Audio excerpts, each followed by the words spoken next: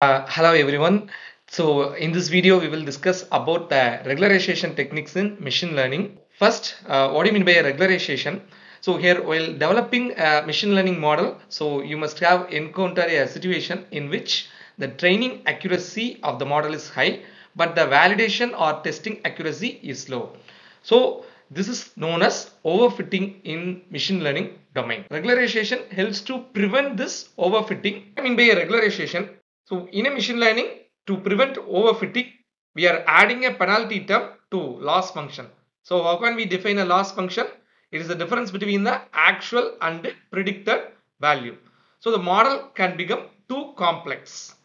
So this penalty term discourages the model from becoming too complex and helps in generalization of better performance in the unseen data.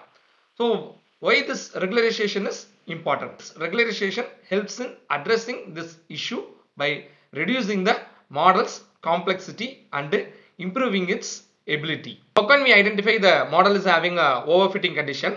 So when high accuracy on the training data but low accuracy on the testing data.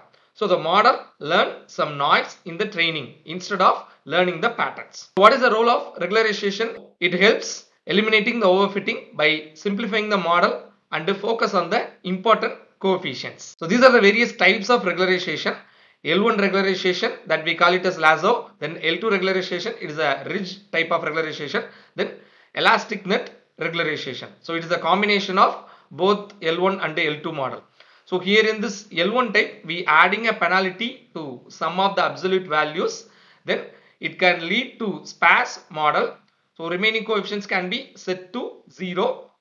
In L2, the same process is done by adding a penalty to sum of squared values. Here we are adding penalty to the magnitude value. Here in the penalty can be added to sum of squared values. So it is shrinking the coefficients towards 0 but rarely setting them to 0. So it is effective for reducing the influence of highly correlated features. ElasticNet normally combines both the models, thereby providing a balance between the feature selection and coefficient shrinking. Lasso regularization. The full form of Lasso is least absolute shrinkage and selection operator. So here it uses a technique thereby adding the absolute value of magnitude of the coefficient as a penalty term to loss function.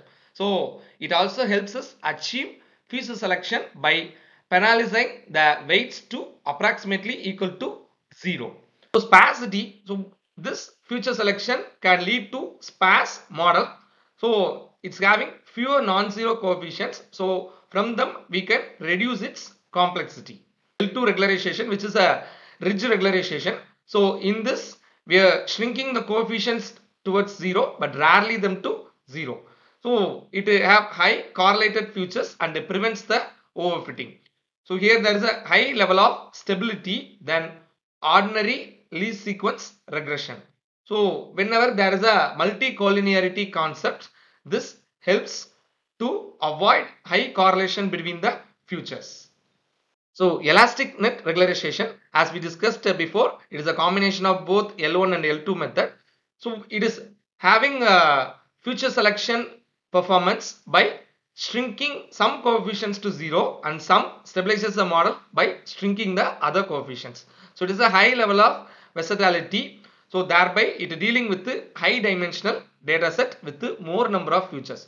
Dropout regularization. So in addition to the previous regularization techniques, we have to discuss some techniques that will be helpful in both machine and deep learning process. So while training the neural network, we have to drop some neurons and their connections, thereby forcing the model to depend on different features.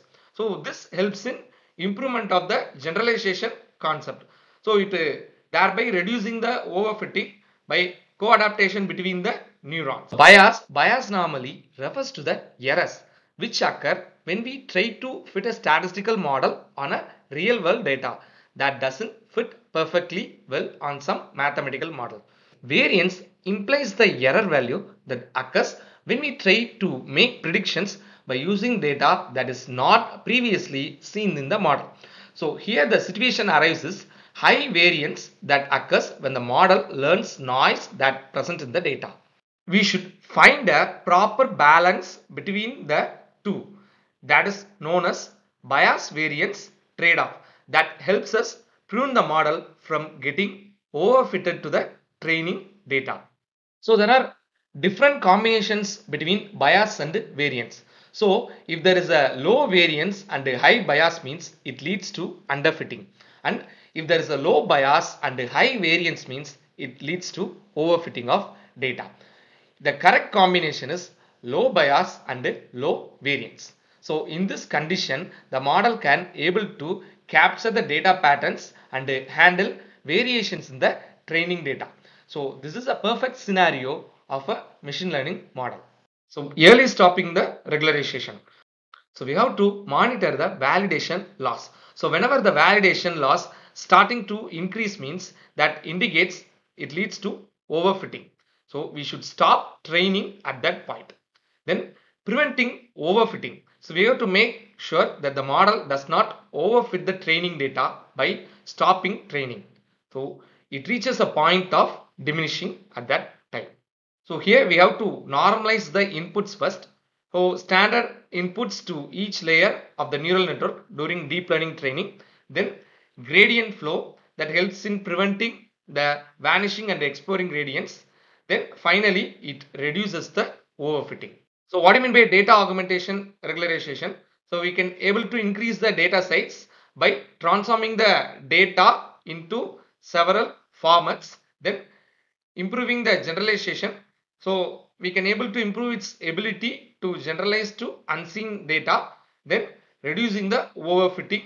Rather than memorizing the data, it is able to learn the data. Then we have to use this regularization. So whenever there is a high dimensional data, or whenever the model has to be deal with the high data sets, we should go for regularization. Then if there is a problem of overfitting arises, then at that time we prefer for regularization. Then if you want to improve the generalization to new unseen data in real world application, we should go for regularization. I hope you understand the concept of regularization in machine learning. So meet you in the next video. Till then, it's goodbye from Vijay.